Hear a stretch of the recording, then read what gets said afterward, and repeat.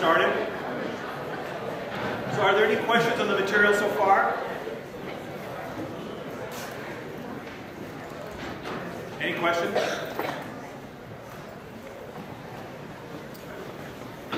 Okay, so last time we discussed different ways of conceiving of the causes of death with a particular emphasis on health behaviors and focusing initially on obesity.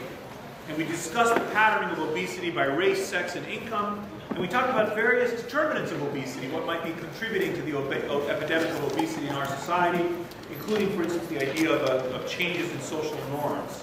And finally, we began to discuss some sorts of policy interventions at diverse levels that could be introduced in order to respond to the obesity epidemic, in which I'm sure you've already foreseen could be more broadly applicable to other sorts of public health problems, including the counter-marketing campaigns, legislation, and different kinds of community interventions, and so forth. And I want to reiterate one of the points I made last time about non-discrimination, especially given some of the images of obese individuals that are a necessary part of understanding this topic.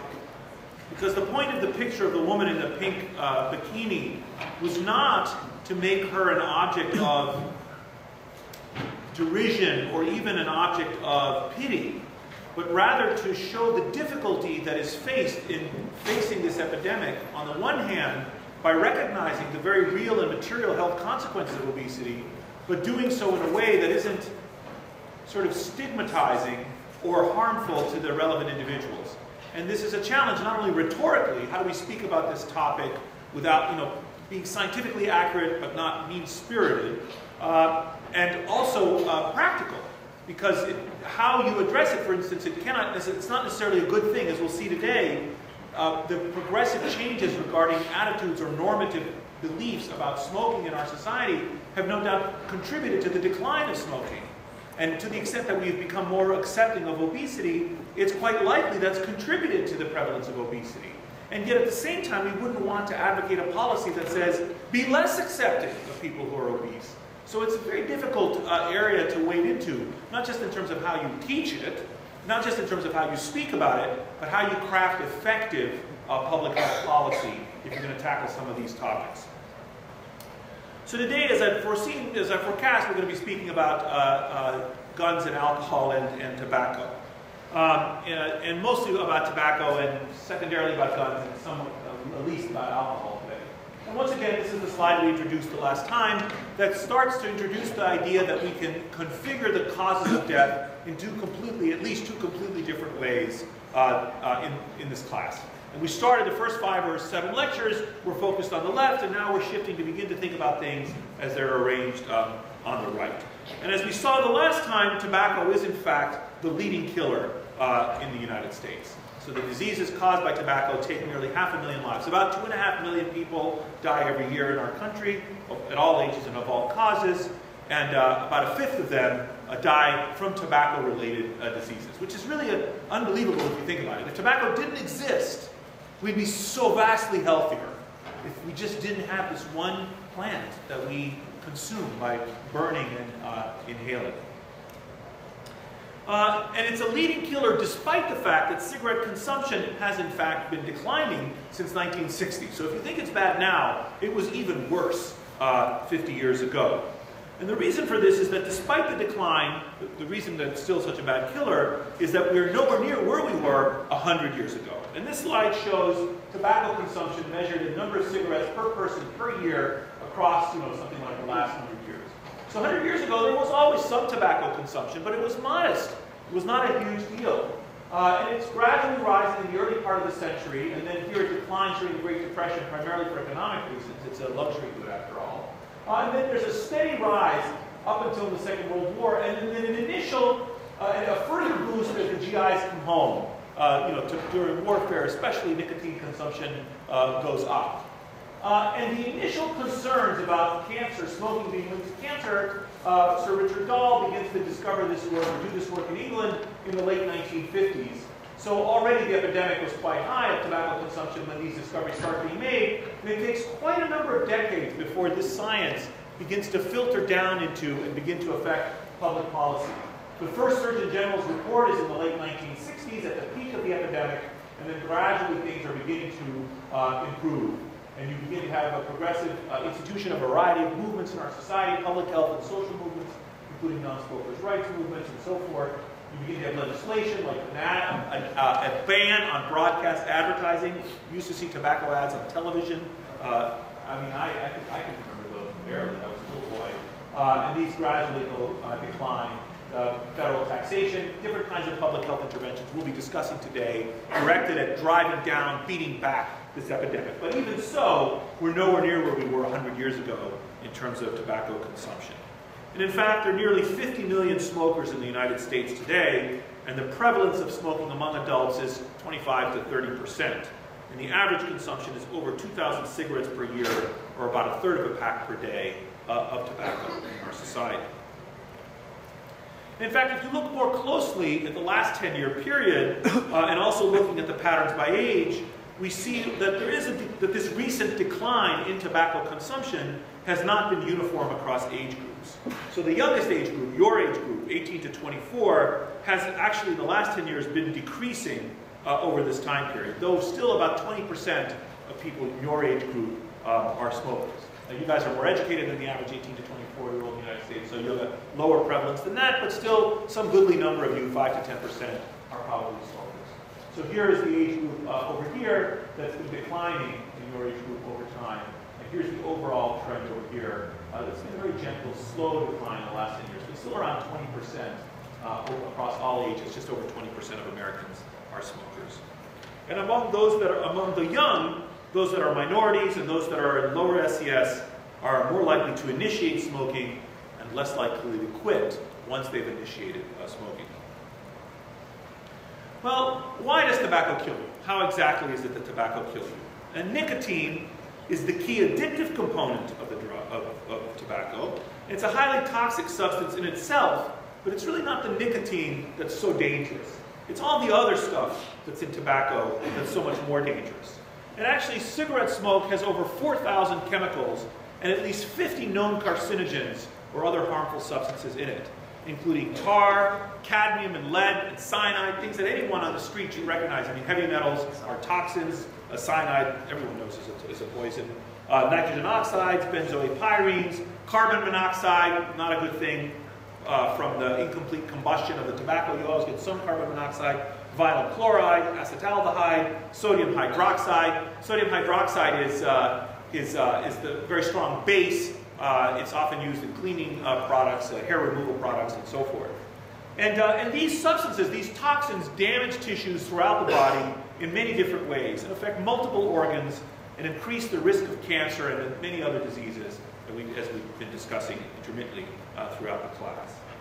And in addition, the combustion of the cigarette, which typically at the tip of the cigarette it's over 1,000 degrees, as the cigarette burns, releases thousands of toxic gases and particles which are very quickly absorbed into the body when you inhale them either through the mouth or through the nose, or they land on the skin. That's one of the reasons that people who smoke have more wrinkled skin is not just because of the substances going into the body, it's the fact that you're bathing your skin in these toxins. And the organs involved in the absorption of the smoke, such as the lungs and the vascular system, and in the excretion of the wastes that you ingest, get very high exposures to these toxins. So the impact is very widespread, causing multiple diseases and insults to many parts of the body. In fact, smoking and nicotine arouse very strong physical and emotional reactions. Feelings of pleasure and relaxation and alertness.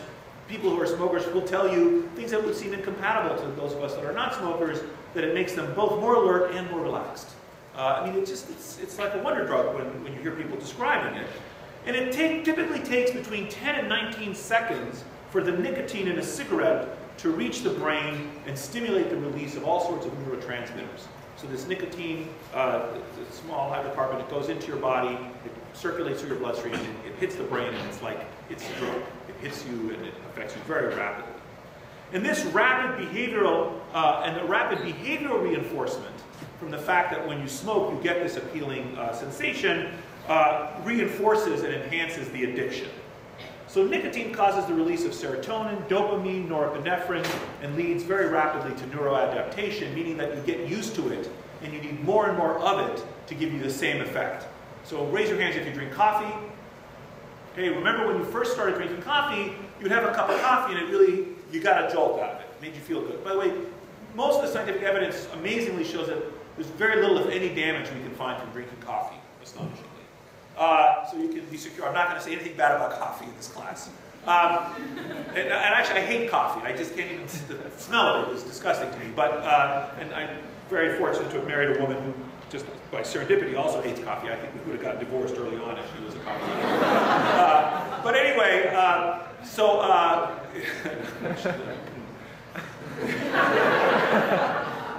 also, I never liked beer, and she doesn't like beer. We're very, very simpatico in a number of ways. But anyway, but there's nothing bad about coffee, actually, as far as by and large. But nicotine is really bad for you. But anyway, so when you first had coffee in your lives, you probably felt a good jolt from the coffee. And now, in college, you probably feel like you have to have 4 or 5 cups of coffee in order to get the same effect you got from a cup of coffee when you were 16. And that's neuroadaptation. That's your body upregulating receptors that respond to the caffeine, and you need more and more of it to get the same kind of hit that you had before. And as neuroadaptation sets in with respect to nicotine, the brain develops more nicotine receptors, and so requires increasing amounts of nicotine to achieve the same effects. And the constant amount of nicotine seems to give less and less of a rush, and the brain gets used to nicotine and ultimately needs the nicotine just to function normally. And in fact, that's what makes it so hard to quit. It's really, really, really hard to quit smoking, even after you get a shock, a substantial health shock, like you have a heart attack or lung cancer. So I mean, people tell this story as if it's apocryphal, but I've actually had this experience when I was a house officer working at the Veterans Administration Hospital at the University of Pennsylvania. We had a vet, older man who was a veteran. He came in with lung cancer and had his lung taken out, one of his lungs, and was still getting radiation therapy, and had a tracheostomy tube that was in here, and we would find him outside the hospital smoking by putting the cigarette into the tracheostomy tube. You know, the little hole in his neck with the tube that went into his trachea. He was sucking the tobacco through. He was desperate to get his hit, even though he knew how bad it was. He had just had this evidence. So people are trying to quit. At least 70% of smokers want to give up. Each year, nearly 35 million people make a concerted effort to quit smoking, but less than 7% stay smoke-free for a year, and most start smoking again within days. It's very dispiriting, actually. 40% of heart attack smokers relapse while still in the hospital within 2 days of intensive care. You have a heart attack. You almost die because of your tobacco. Then you're put in the hospital, and literally almost half of you start smoking again in the parking lot on the way home. 50% of patients with laryngectomies try smoking again. That's if you have your voice box removed due to head and neck cancer. 50% of patients with lung removed for lung cancer smoke again. And more than half of heroin and cocaine users and alcoholics rate smoking harder to quit than cocaine, heroin, or alcohol. That's how hard it is to get off tobacco once you start. And in fact, there have been a number of studies looking at how addictive nicotine is. This slide shows the results of a study of the subjective and physiologic effects of intravenously administered cocaine and intravenously administered nicotine, which were compared in 10 cigarette-smoking cocaine abusers. So they found people who were both tobacco smokers and cocaine abusers, and they put needles into them, and they gave them IV cocaine and IV nicotine. And this was unlike the sweet saccharin study we talked about last time, where they used rats or mice to do the experiment. These are real people that are being given intravenous, you can't sign up for this study, being given this study. And under double-blind conditions, subjects received placebo, cocaine at 3 different doses, and nicotine at 3 different doses in a mixed order. And physiologic and subjective data were collected before and repeatedly after intravenous drug administration. And what they found was that the nicotine high and rush were rated as stronger than cocaine. Stronger than cocaine, although the nicotine was less jittery in the subjective experience of the subjects. And nicotine has a more rapid onset of subjective effects. They felt more rapidly after they got that, they felt better. And it was frequently misidentified by the substance users as cocaine. So it's a really powerful drug, nicotine is. And the tobacco companies were explicitly aware of the addictive properties of nicotine and the efficiency with which cigarettes could deliver nicotine right from the beginning. And as a result of lawsuits launched against the tobacco companies in the 1990s, an enormous trove of documents was disgorged by the tobacco companies, as outlined in historian Alan Brandt's wonderful book called The Cigarette Century. He was one of my teachers, actually, Alan was. And thus, we have access to numerous internal company documents. Here's one comment from 1972. This is internal tobacco company documents. The cigarette should be conceived not as a product, but as a package. The product is nicotine.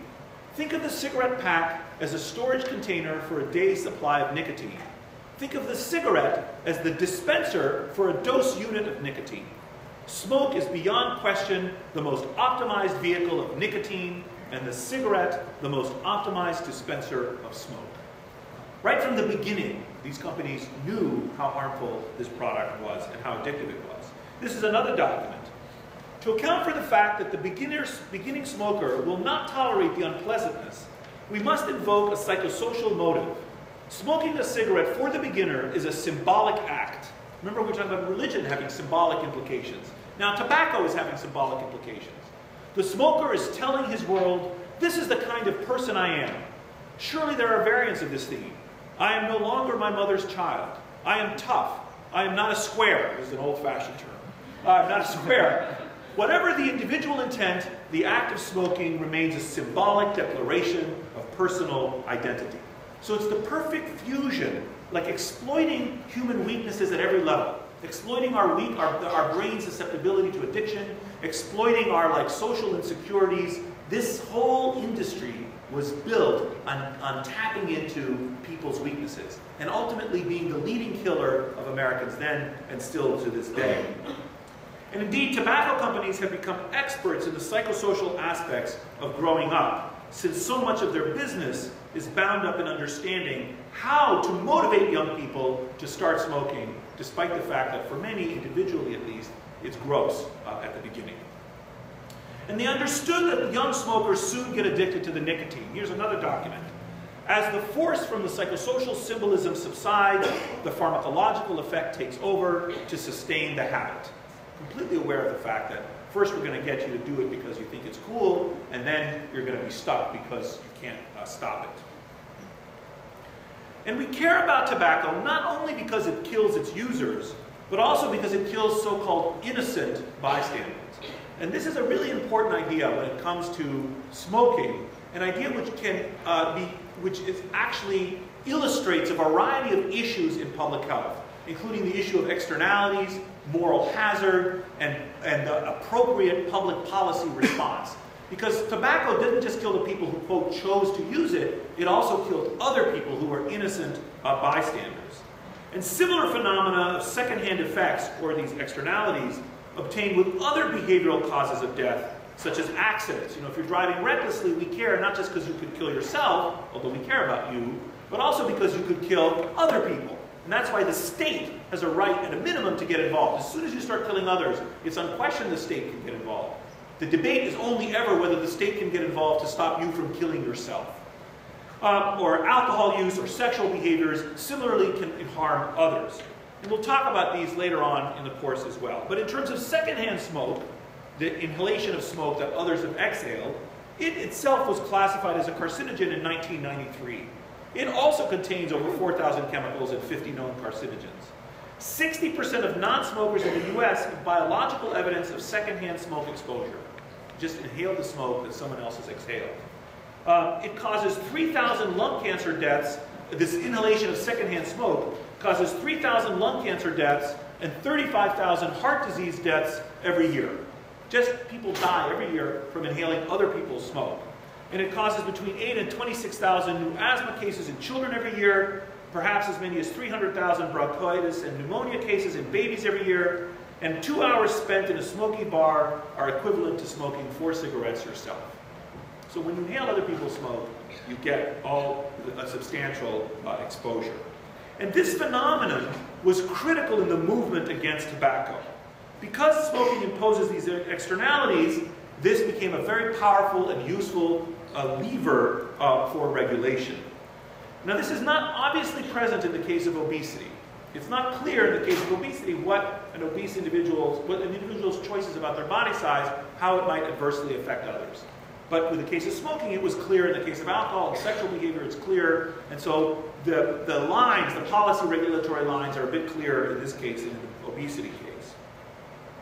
But the addictive properties of cigarettes and the issue of harmfulness of secondhand smoke were the key facts that have motivated a public health response to smoking, focusing on the structure and not just on the agency.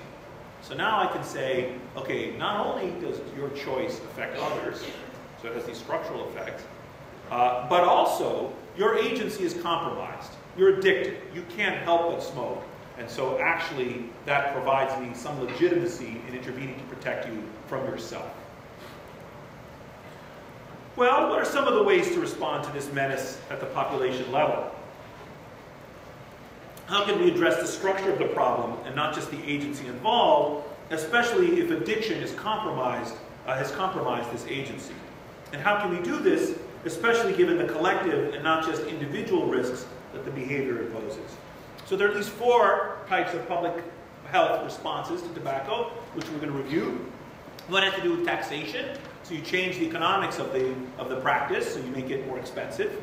Counter-marketing, which we introduced the last time, and we'll talk a little bit about today. Trying to use marketing techniques to change public behavior. Laws regarding clean indoor air, so different kinds of regulatory regimes.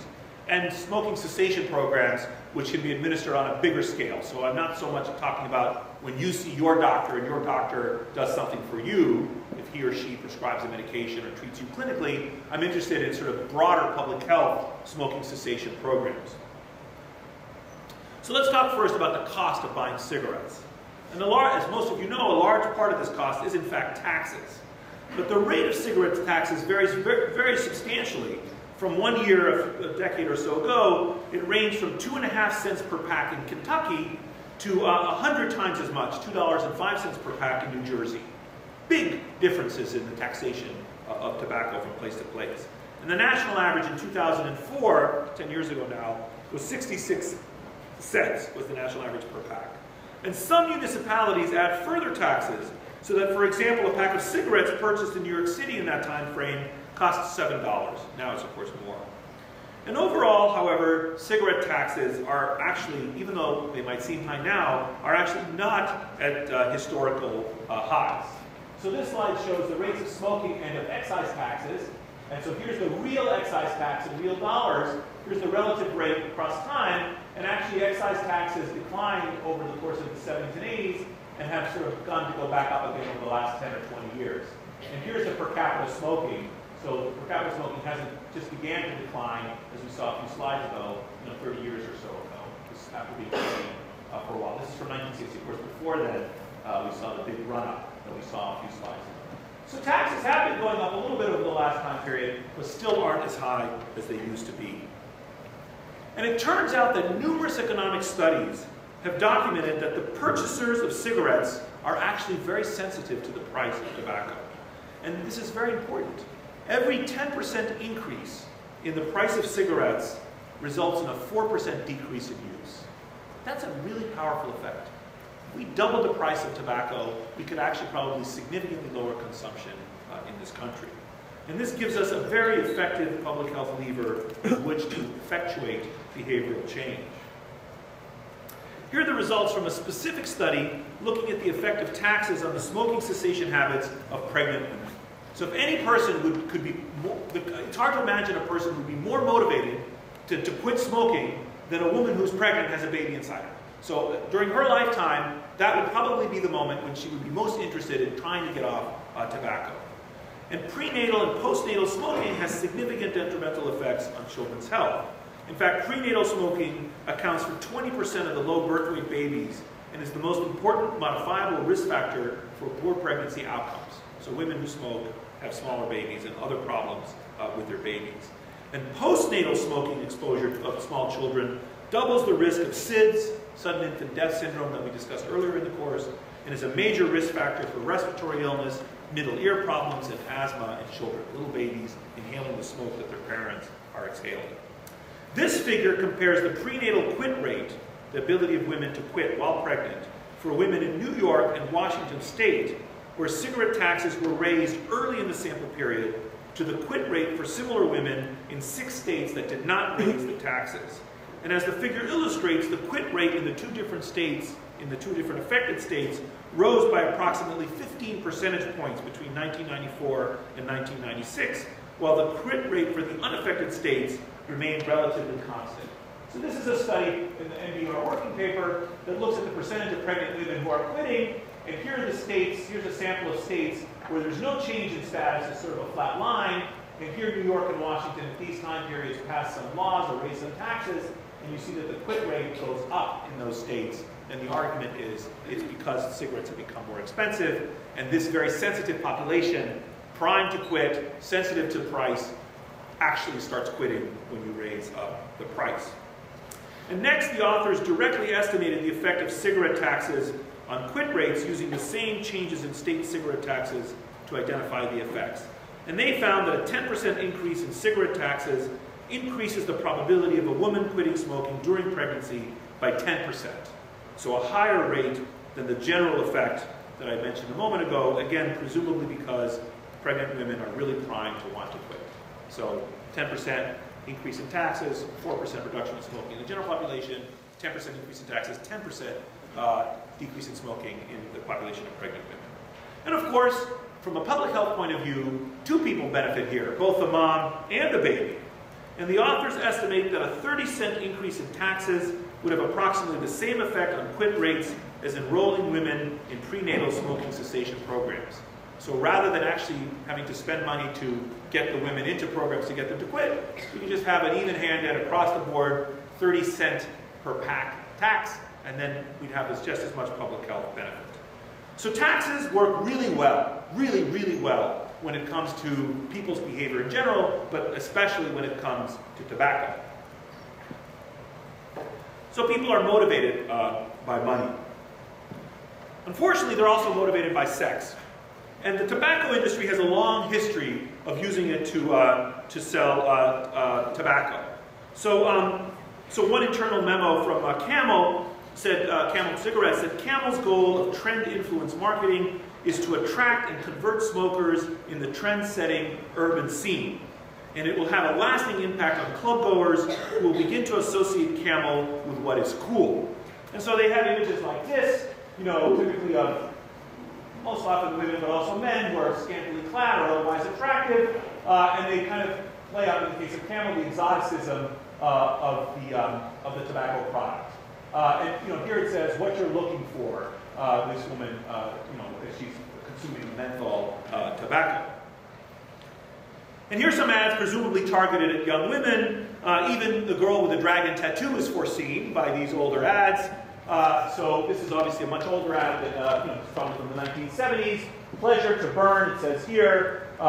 Here it says be bold for this woman. So she's obviously, you know, she's not even wearing a bra, and she's wearing these little, whatever these little leather cufflinks, not cufflinks, what are they called? Cuffs are, and she's smoking, and she's very cool. She has this tattoo. And here's this woman here, you know, who is getting a like from this guy. You know, you guys don't need my explanation for why these things are ostensibly attractive, but, you know, this obvious attempt to capitalize on sexuality as a means of selling this product, here targeted to women.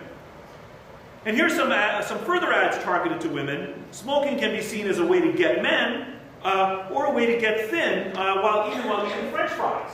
So this woman is saying, if I ran the world, calories wouldn't count. Look, she's smoking, and this guy's handing her a big plate of fried food. Lucky her, she can eat that and have her tobacco. This woman here is the slimmest slim in town, Capri, again suggesting that smoking, you know, feeding into the idea if you smoke, which is true, if you smoke, you're thinner, but, you know, that's how to exploit people's insecurities about their bodies, for instance.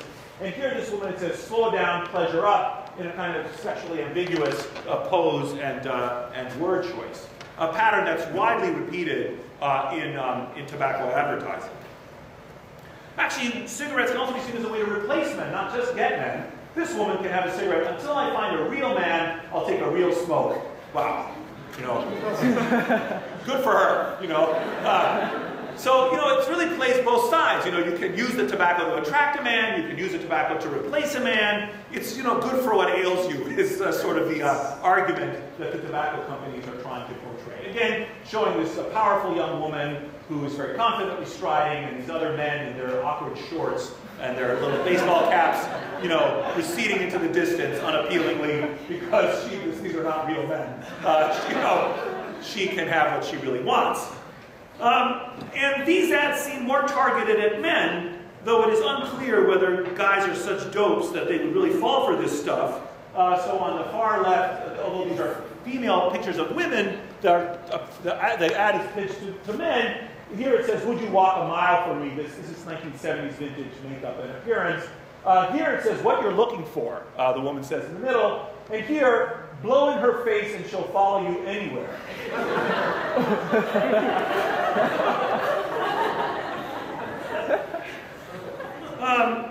So for women, smokes can replace men, but for men, they can lure women. Talk about arming both sides. You know, I'm smoking to keep you away, you're smoking to lure me to you. You know, whatever your ideology is about tobacco, we're going to sell you a product and going to persuade you that this product is going to fix your problem, whatever it might be.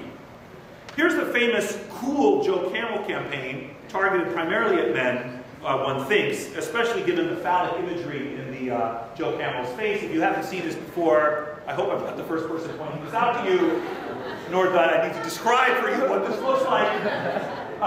But all, you know, he has a very prominent nose, Joe Camel does, in all of these images. And, you know, he's a very cool dude, is the argument about Joe Camel. Now, counter-marketing campaigns actually seek to use the same kind of techniques that I very quickly illustrated in the last 3 or 5 minutes and that are described in the readings for today, seem to use these same techniques, especially involving sex and humor, to make tobacco less desirable.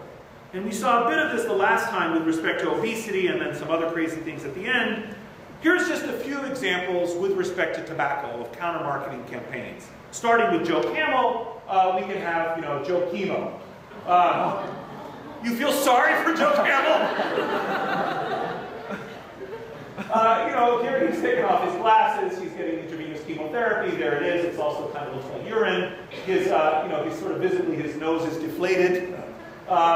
Here he is again, Joe Chemo, you know, with all the other Joe Chemos walking down the street or the hospital court. Or here's a revised take on the Marlboro Man. So, you know, here his penis is very prominent in the image. Marlboro here impotent, and you know you can see his, you know, his, you know, the limp, you know, cigarette. Because tobacco does contribute to vascular disease, and it does ultimately contribute to impotence. And people may not know this, and you're using sex and humor and a little fear to try to like play off of the same, you know, kinds of tropes that were used to try to get people to use the tobacco.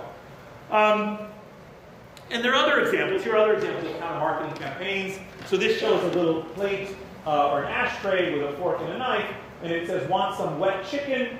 Sounds really gross. That tastes the same. And here it says, "Does smoking make you hard?" You see this little sort of penis image here? "Does smoking make you hard? Not if it means you can't get it up." And this is the National Health Service. Notice the yellow fingers from the tobacco. And this says, "Autopsie du meurtrier," so, you know, an autopsy of a killer, and it shows all the various deadly components of the tobacco. So these would be some initial counter-marketing campaigns that play off of the same kinds of things that the tobacco says, "Oh, use this product, you'll be attractive and virile." Actually, no, use this product, you'll be unattractive and not virile. Let's use those tools against you. And these counter-marketing campaigns also sometimes take advantage of the health externalities of secondhand smoke. So this image here on the far left, you can't read it, but it says, "Extinguishing lives, passive smoking impairs the respiratory health of hundreds of thousands of children." And in the middle, it says, "Secondhand smokers are on the worst side of the cigarette." When over here, so she's on the worst side. You see it's put in backwards. The fire is inside her mouth, so that's supposed to be a little bit shocking. And here you have this very innocent-looking fetus of course, made from the swirls of tobacco smoke, and the caption says, when you smoke, your baby smokes. And as we saw with the responsiveness of young mothers in the earlier taxation study, this type of advertising campaign may be particularly effective at targeting young parents, especially women who are pregnant or have small children, although also in principle fathers who have small children at home. Any questions so far?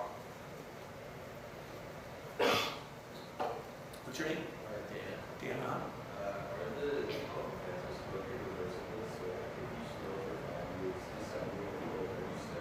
yeah, so there's changing science in this area. It depends a little bit on how much you smoked and how long you smoked. But a rule of thumb is that 5 years after you quit smoking, on average, your health risks return to baseline. Some studies say they never return to baseline. Some studies says it depends a lot on when you stop and when you start and how long you smoke and so forth. But yes, you can return to health if you stop smoking after a number of years. Yeah, what's your name? Joel. Yeah, sex the countermarket. Yeah, I think we'll have some examples in a moment. I mean, the impotence one is implicitly, most people think of that as a sexual issue. So this is implicitly using sex, I mean, not in an appealing way, making non-smokers seem sexy. Sam, make a note of that. Let's see if we can find some stuff, some images for next year. I don't think I have any images, but yes, people have done that. Or if you find any images, send them to me. Other questions? Yeah, Matt, right? Yeah. Yeah. Are all the chemicals that we talked about in tobacco just like inherent in the plant, or is that? Yeah, they're in the plant in part, but also in the processing. The procedures used to prepare the tobacco and cut it and roll it and stuff contribute additional things. Yeah. Why is Rosario, right? Mm-hmm. Why is it more likely in some states than others? Like I'm from California, and smoking there is like taboo, but in other parts of the country it's like common. Yeah, so different states have different cultures and they have different legislative priorities, and so there are different postures. The tobacco growing states tend to be much more permissive about tobacco. That's why the tax in Kentucky was 2 cents, in New Jersey it was $2. So it varies from place to place. But the claim in the article that I said was that it doesn't matter what state you're in, where the efficacy of tobacco taxation would be similar in all states. It's just we're going to use the fact that some states implemented a tax and others did not as a kind of natural experiment. Did I answer your question? Yeah. Other questions? Yeah. The reason, a couple of slides back, the smoking rate for 65-year-olds and older, that was a lot more than the average of all the other groups. Is that because a lot of people who've been smoking that long died? Some of it is going to be due to death by attrition, but I have to go back and look exactly at the gradation. I think some of those people have quit over the life course. So there's various reasons why different age groups have different prevalences. And also, there's a historical effect. So for example, 30 years ago, the 65-year-olds, the people who were then 65, might have been smoking at higher rates than the people that were then 20, because the young people hadn't yet started smoking, for example. So there are different things that contribute to that. Yes, up in the balcony. What do you think about medical marijuana? What do I think about medical marijuana? Yeah. I'm not asking that to be like a key teenager, I'm just curious. Yeah, okay, no, I'll take your question at face value. Marijuana, the tetrahydrocannabinol, the active ingredient in marijuana, is a very powerful antiemetic. I used to use it all the time as a hospice doctor to relieve people's nausea, and it was extremely powerful. And the drug, of course, when you smoke marijuana, you don't just get the THC, the tetrahydrocannabinol. Like tobacco, you get all these other things. And all of those things combined, not just the THC, but other things, now delivered by smoking, it's almost as good as injecting it. When you smoke it, it gets very fast, as I alluded to earlier. Can have a variety of beneficial effects, for example, in glaucoma, and not just the antiemetic effects with respect to cancer chemotherapy and the like. So in principle, I have no problem with the use of marijuana for medical reasons. I wouldn't say I have no problem with the use of marijuana as a recreational drug, because that's not true. But I can say from a harm reduction point of view, vastly more injuries and damage is caused by alcohol consumption and by tobacco than by marijuana consumption. So, if I had to prioritize my public health dollars, I wouldn't put marijuana at the top of my list. That's not, please don't leave this crowd and say, Yale professor says it's fine to smoke dope at Yale. It's not what I'm saying. Just sort of in a very scientific way of framing the issue. Did I answer your question? Yes. Yeah. Yeah, in the back of it.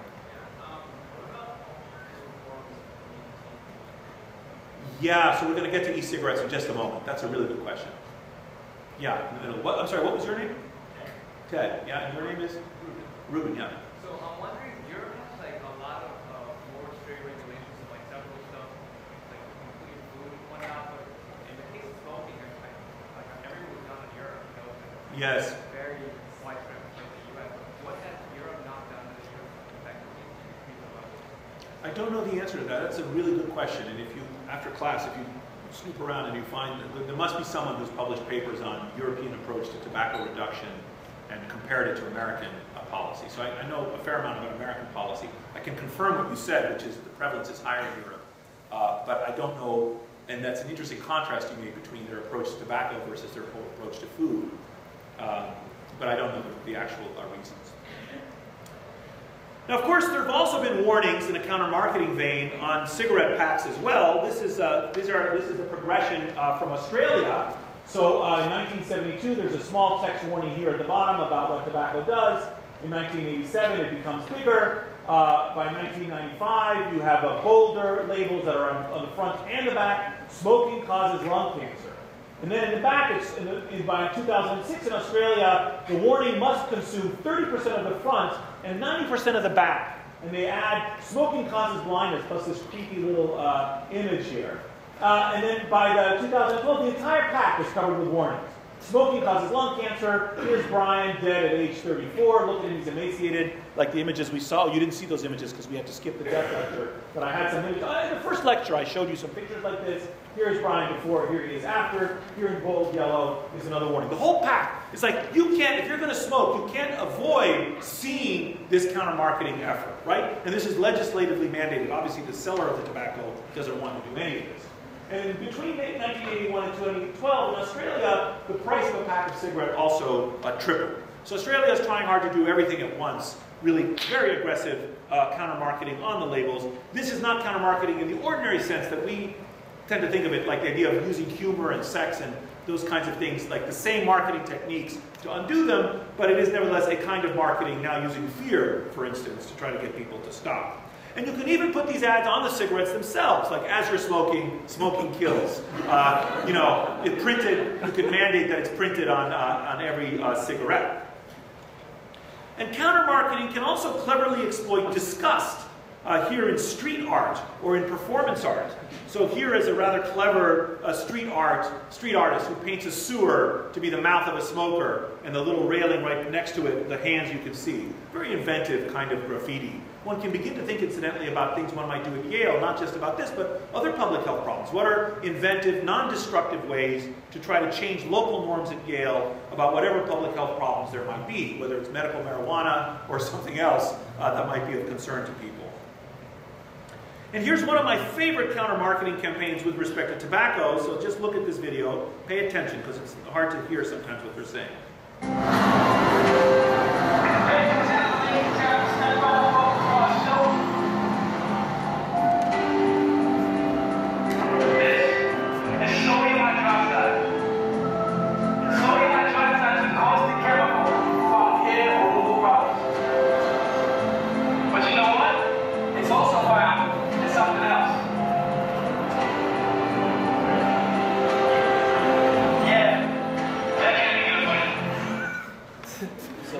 They take these guys with hairy backs, which is, you know, a trope that men have these hideous hairy backs, and they paint the hair removal and they write out cigarette. You probably didn't see it because it's tough to see. Let me go back and play it again. On the backs of the men, they spelled cigarettes. And these are not Brad Pitt figures, right? This is sodium hydroxide. Sodium hydroxide is a caustic chemical from hair removal products. But you know what? It's also found in something else. Cigarettes. Yeah. That can't be good for you. The woman's look is priceless. So this would be an example of counter-marketing here deployed with respect to tobacco. And in short, creative mass media campaigns can have an effect, but as we saw, they're outgunned. As we saw in your readings, they're often outgunned. So if you put all the budget for smoking counter-marketing together, it's like a drop in the barrel, in the bucket, compared to the actual marketing that's taking place pushing the products. And mass media campaigns have been a major tool of health promotion and disease prevention, but the campaigns operate in a crowded informational environment and, as I said, are outgunned by the people trying to sell you these products. The combined annual advertising expenditures by tobacco companies exceeds $10 billion, but the counter-marketing is just a tiny, nothing compared to that. And the use of reinforcing strategies such as legislation, regulation, or building community coalitions may lead to an even greater impact in this situation. So you don't want to just use counter-marketing, you want to use other things as well.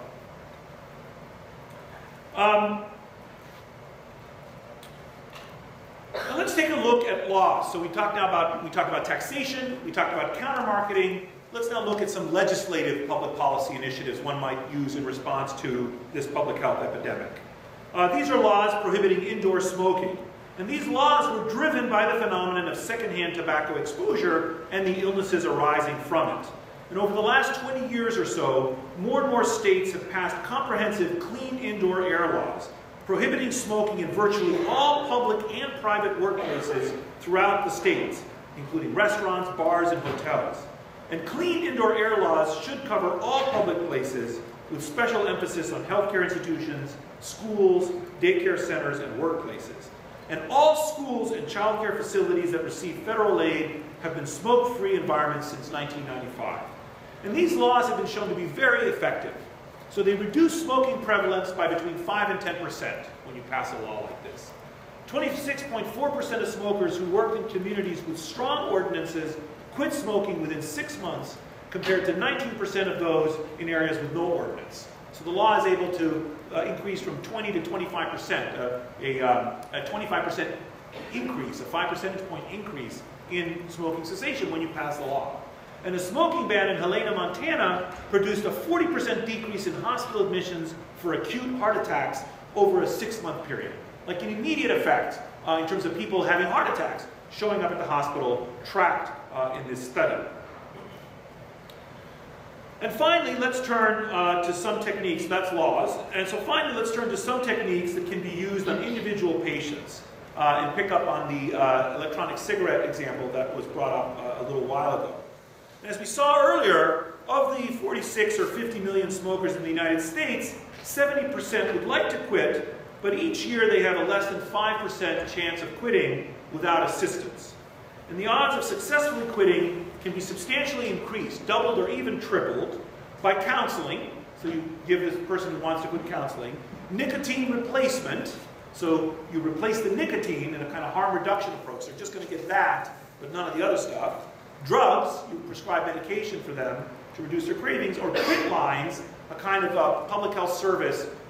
Used to be used to call someone. Now you can use online tools to help people quit.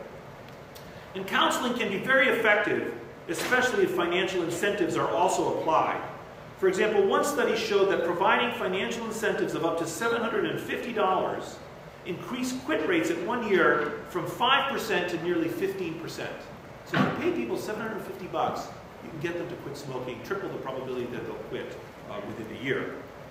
And nicotine replacement is available in an amazing variety of forms, in gum and lozenges, in a patch, an inhaler, in nasal spray, and in little electronic cigarettes. And quit lines are a very cheap thing and have a very high marginal return, and they're increasingly going quite high-tech, actually, with internet equivalents to quit lines. So you can log on in a way and get support for your smoking cessation intervention.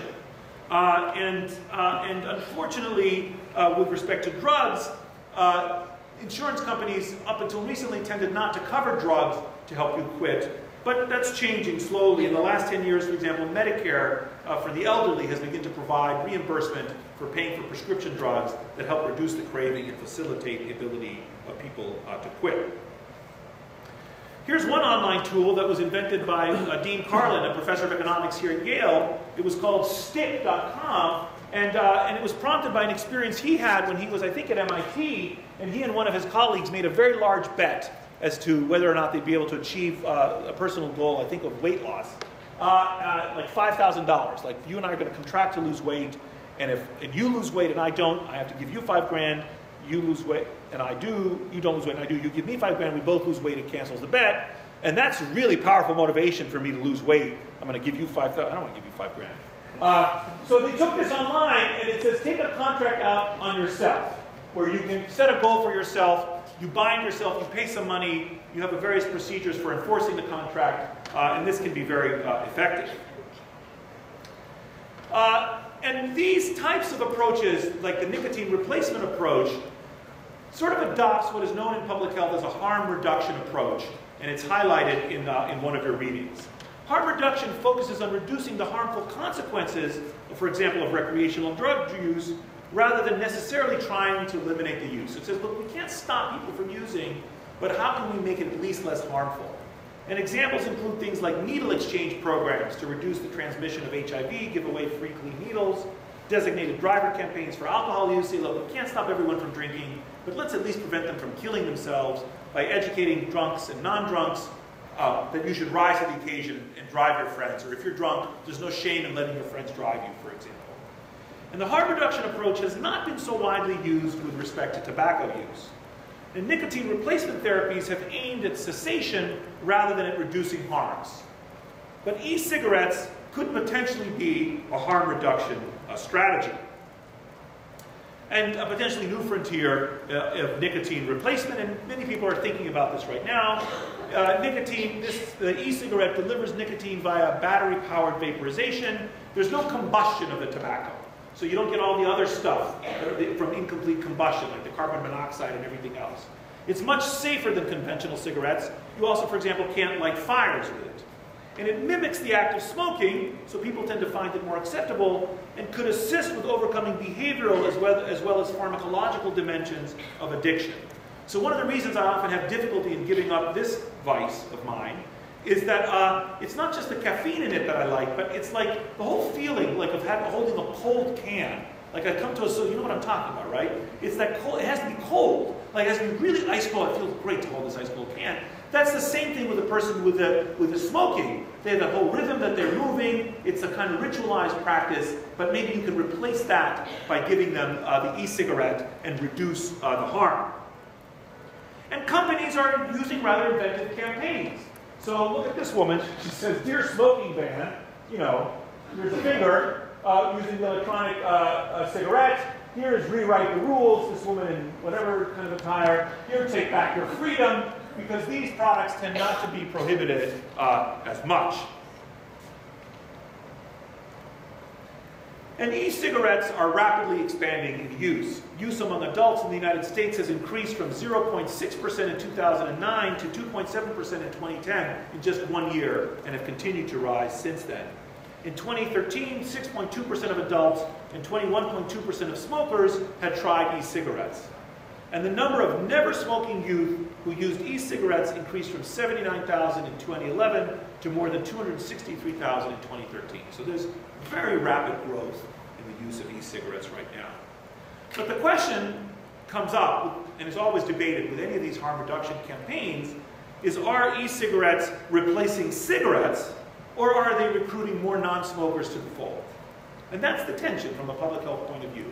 So what we want is we want to use, if you're going to smoke, do an e-cigarette instead. But if you're not going to smoke, don't use an e-cigarette. And how to get that rightly calibrated so we don't increase the number of people and cause more harm while reducing the number of people who are harming themselves is the balance with these harm reduction campaigns. All right, so let's look a little bit, very briefly, at alcohol, and then we'll close with some remarks about guns, and then one sort of big idea that's very important that I communicate to you today. Alcohol is a risk for all sorts of problems, and binge drinking is a particular problem in young men, though it has been declining. So this is binge drinking among U.S. high school students and adults by sex from 1993 to 2009. So here we look at boys and girls and men and women. Young boys, or so adolescent boys, are at the highest percentage of binge drinkers, although they've been coming down across time. The next highest is girls, the next highest after that is men, and the lowest is women. Mature women don't engage in this practice. And although they've been rising a little bit here on the tail end, binge drinking seems to be rising in popularity among women. And overall, alcohol use imposes a substantial public health burden, even on people your age. these statistics are illustrated by one of the readings that I gave you that talks very powerfully about the impact of alcohol consumption on college campuses. Here's one summary of some of the harms. Roughly 1,825 college students aged 18 to 24 die every year from alcohol-related injuries. Roughly 600,000 suffer injuries short of death. Roughly 700,000 students are assaulted by another student who has been drinking, and roughly the same number are drinking themselves, increasing the risk of victimization. So either when you're drunk, you might assault others. When you're drunk, you might be assaulted by others. Either way, it's not a good idea to be that drunk if you have no control over what you're doing.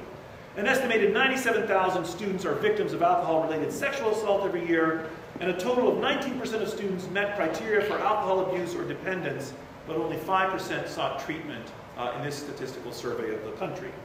An estimated over 3 million students drive under the influence of alcohol every year, not only exposing themselves to death, but exposing others to fatalities because of their choices.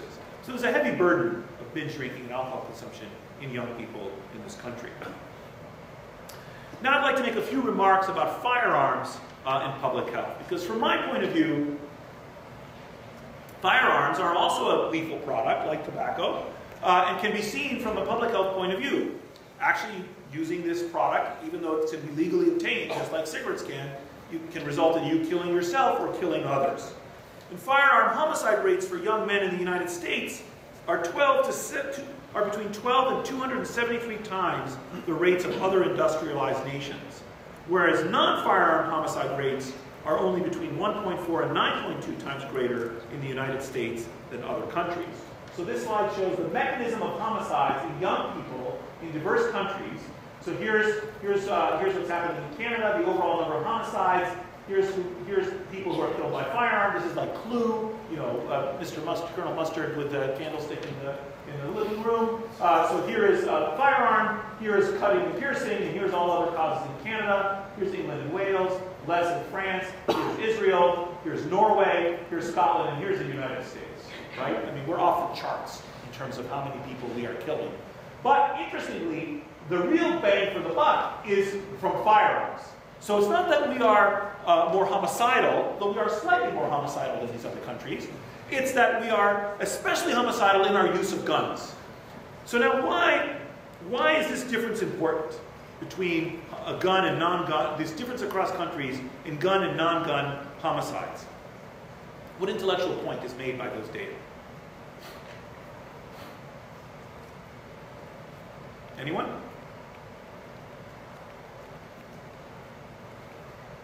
Yeah?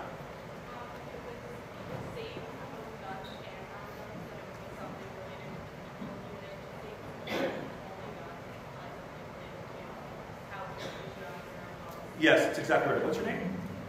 Sarah, yeah. So that's right. So what data like this suggest to people, scientists, when they look at these data, is that what's happening is the availability of guns is making it possible for us to kill more people. Not that we are more homicidal, right? Because we're not becoming more homicidal and going on killing people with knives.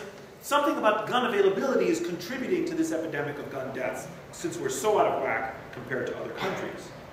And guns have not replaced other violence. It's not as guns have not replaced other violence. It's not as if we are somehow intrinsically more violent. In 1986, there were 1,043 gun homicides in males aged 15 to 19 in the United States, whereas there were 6 in all of Canada and 2 in Japan. We have 500 times the rate of young people killing each other in our country compared to Japan. 500 times. And here's some data, as I said, of young people in different countries. And here's some data that was taken from your readings from the Kellerman study, which gives you a feel for the frequency and age and race distribution of not just deaths, but more broadly injuries due to firearms in the United States. And this study defined an injury as resulting from the discharge of a firearm that required emergency medical attention. And overall, in the 3-city study, which were Seattle, Memphis, and Galveston, Texas, there were between 110 and 160 injuries due to firearms per 100,000 people per year, or somewhat over 1 per 1,000 people per year. And 88% of these injuries were during an assault, 7% during suicide attempts, and 4% were accidental injuries. But overall, 19% of the injuries were fatal. But look at the variation by age and race and ethnicity. So this shows firearm-related injuries in 3 cities according to various groups. The age has been pooled. So this is now the number of cases per 100,000. And if you look at this, you see that males are at greater risk than females at all age groups. Even young kids are more, boys are more likely to be shot than girls. And that blacks are at greater risk than black males are, so this is for non-Hispanic whites. Amongst blacks, again, men are at greater risk than women. But if you look at black males aged 15 to 29, they have like an astronomically higher risk of being victims of homicide compared to any other cell in this group. You know, if you could compare black men to black women, or black men to non-Hispanic white men, or any other category. So there's an extraordinary patterning of this epidemic as well in our society. Men are obviously more violent than women, but they're also more likely to be the victims of violence, and this peaks in their youth. And the burden in minority populations is enormous. We're going to come back to some additional risks when we talk about networks later on, talking about the work of Andrew Papachristos in the Sociology department here, and rather cool work on victimization due to guns. And numerous epidemiological studies of diverse designs confirm that gun availability increases successful suicides and homicides, and hence death. So this slide shows the rate of household firearm ownership and rates of suicides, firearm suicide, and non-firearm suicide in 7 northeastern states. Vermont, my home state, Maine, New Hampshire, Connecticut, Rhode Island, Massachusetts, and New Jersey. Here's the percent of households with firearms. Here's the suicides per 1,000. Here's the firearm suicides per 1,000. Here are the non-firearm suicides per 1,000. And what you can see is that the non-firearm suicides per 1,000 are roughly constant across all the states. But the firearm suicides per 1,000 are higher in the states that have more guns. So what the argument is that what the guns are doing is not increasing your interest in killing yourselves. What the guns are doing is increasing your ability to kill yourself when you want to kill yourself.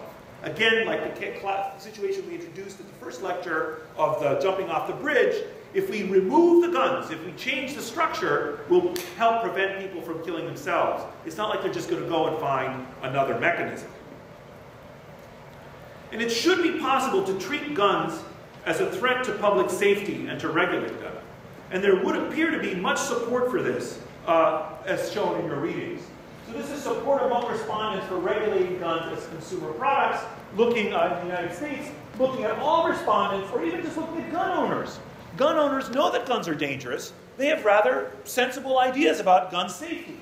Government regulations of gun design, everyone thinks that's reasonable. Same standards for domestic guns as for imported guns, no reason there should be a difference. Everyone agrees. Child-proofing of new handguns, slight disagreement, but still the majority of Americans think it's good. Personalization of handguns, magazine safety for all pistols, loaded chamber indicator for all new handguns. Right, a lot of people kill themselves every year. You know, Darwin Award winners showing their girlfriend, look what it's like, I'm putting my gun in my mouth. Bang, and they forget that there's a bullet in the chamber. Maybe an indicator would help reduce those kinds of fatalities. And in the 1950s, efforts to reduce motor vehicle injuries focused on the driver, and the data about motor vehicle accidents were interpreted to suggest that almost all automobile crashes were caused by error on the driver's part. And the greatest attention was thus paid to education and enforcement, training motorists to drive better and punishing them for committing safety violations. And this is similar to the problem of medical harm and patient safety movements we described earlier. We're saying, well, maybe humans are human, they're going to make mistakes when they drive. Maybe we shouldn't be focusing on the agency of the driver. Maybe we should be focusing on the structure around the driver. And after the 1950s, attitudes towards motor vehicle accidents began to change. There was a shift in the focus from agency to a focus on structure, because injury control experts recognized that to increase the safety of driving, it would be much more cost-effective to try to change the vehicle and the highway environment rather than change human behavior. And so numerous alternations began and were made in cars and in roads to make collisions less likely. Better brakes. We divided our highways in this country so oncoming traffic wasn't heading towards each other. And to make serious injuries more avoidable if there was a collision. For example, collapsible steering columns became mandated in cars, or breakaway signs, so that if you crash into a sign, it's not a rigid surface. It gives away. So we say people are going to crash anyway, let's change the structure. Let's not focus so much on the agency. Or emergency medical systems. Let's make it so we get people faster when they're injured to hospitals. No one believes that today's drivers are more careful than the drivers from the 1950s. Yet the number of motor vehicle fatalities per mile has been reduced by more than 75% in the last 60 years. And firearms, like motor vehicles, lawnmowers, and chainsaws, are consumer products that can cause injury. The safety of virtually every consumer product is regulated by federal or state government, and the conspicuous exception is the gun. Unfortunately, as Hemingway points out in your readings, because firearms have been deliberately exempted from the oversight of the Consumer Product Safety Commission, we are in the indefensible and preposterous position of having stronger consumer protection standards for toy guns, and even actually for teddy bears, than we have for real guns. There are more rules governing what you can do in terms of manufacturing a squirt gun than what you can do manufacturing a real pistol in our society. And the reason, of course, is that a powerful lobby interferes with common sense here. In 1996, Republican members of Congress tried to defund the National Center for Injury Prevention and Control at the CDC. And this did not carry, but the House cut its budget and signed into law that none of the funds made available for injury prevention and control at the CDC may be used to advocate or promote gun control. And this restriction was extended to all Department of Health and Human Services agencies, and succeeding laws were passed until the Obama administration issued a presidential memorandum in 2013 directing the CDC and other agencies just to research gun violence, not even to pass any legislation. Why should we legislate ourselves into ignorance? I mean, these were laws that were passed to stop us from acquiring information, not laws that were passed that were to stop us from regulating guns. And this disparity in spending between research and this cause of death is striking, even when compared to motor vehicle accidents. So here's the matchup between years of potential life lost and U.S. public health spending for cancer, heart disease, diabetes, and stroke. There's some correspondence between how deadly the conditions are and how much money we spend. Here's the case of motor vehicle accidents, how deadly they are and how much money we spend. And here's guns. We spend almost nothing understanding guns as a cause of death, despite the fact that it's a leading killer in our society. And you can see this impact on research in a number of ways. Here are total academic publications in millions, rising across time. Here are publications on firearm violence falling during the period. So scientists abandoned research on guns, or begin to abandon it, beginning in the 1990s, when funding for this research winds down. Kind of deliberate, self-imposed ignorance about what guns might do. And here's some common sense recommendations by America's mayors, how we might actually respond. Here, we're just talking not about doing anything about guns, just acquiring knowledge about guns. Removing policy riders on federal appropriation bills that limit firearm research. Fully funding the National Violent Death Reporting System and expanding it so we can understand who's dying from guns. Reconstituting the research program on gun trafficking at the National Institute of Justice to update and expand our understanding of the market for illegal guns. Resuming publications at the Justice Department, rescinding the Tire amendments, and expanding the bulk sale reporting program for assault weapons to include all 50 states, so that if you sell assault weapons in bulk, you got to tell someone that that's what you're doing. Really commonsensical kinds of information collection strategies. And finally, here's another well-known case of how structure can affect agency, similar to the gun example. For a variety of, this is a very famous case in public health. For a variety of reasons related to how natural gas was produced in this time period, shifting from coal to North Sea sources, the carbon monoxide content of the natural gas declined. So here's the time period, and here's the percentage of carbon monoxide in the natural gas that was provided to people in England. And here's what happened to the suicide rates by mode of death in England. So here is what, among males, here's the rate of suicide. It's declining, and the non-carbon monoxide suicides stay constant, but the carbon monoxide suicides decline. So just like the gun suicide example between states that I told you, this is a study that looks within a country at a natural experiment where we remove the carbon monoxide from the natural gas. Suicide rate stays roughly the same, but I've taken away the gun. I've made it harder for you to kill yourself in this kind of a situation. So, the sort of overarching point I'd like to leave you with today is the following. How can we affect public health change? What is a useful way to modify structure so that we can change individual behaviors? This is a cartoon of how water was drawn for use in many households in London in the middle of the 19th century. And there's a very, very famous piece of data analysis performed by John Snow at that time period. There was an outbreak of cholera which occurred in the Soho district of London, in and around Broad Street in 1854. And some elements of this story are disputed, but I'm going to tell you the conventional version. Because John Snow reasoned that if cholera was spread by a mist spreading through the air, as the prevailing theories then suggested, then the cases should be uniformly distributed along the streets. And to see if this was the case, he plotted each cholera case on a map. And as can be seen here, so each of these are the street fronts, each of these little black lines is one cholera case. So here's a house with some cholera cases, next door there are houses without cholera, here's some cholera cases, here's some cholera cases, here's some cholera cases, here's a ton of them. And right there, shown in the red arrow, was the Broad Street pump, the pump where Londoners went to get their water. And Snow went to this pump, and he said, my goodness, there's a concentration of cholera cases near the pump. He goes to the pump, and he takes a sample of water, and he looks at it under the microscope, and he sees that it contains a bacteria that he has not seen before. And he guesses that this bacteria might be responsible. And he went back to the pump, famously, and he took the handle off the Broad Street pump. He took the handle off the Broad Street pump, and the Broad Street cholera epidemic stopped just like that. Stopped, because he intervened in the structure and affected what was happening in this population. And it would be great if we could have a handle on the Broad Street pump for many of the collective threats to public health we've been reviewing today. And in many cases, we do. We can adjust the structure and not just the agency. When it comes to accidents, we can think about roadway design. When it comes to smoking, we can think about how cigarettes are marketed and how they're taxed and where they're available. When it comes to firearm deaths, we can think about gun availability.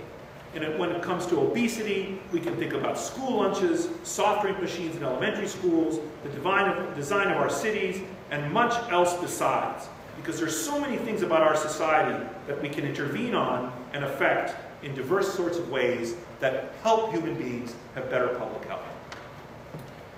That's it for today. Any questions before I let you go? See you next time.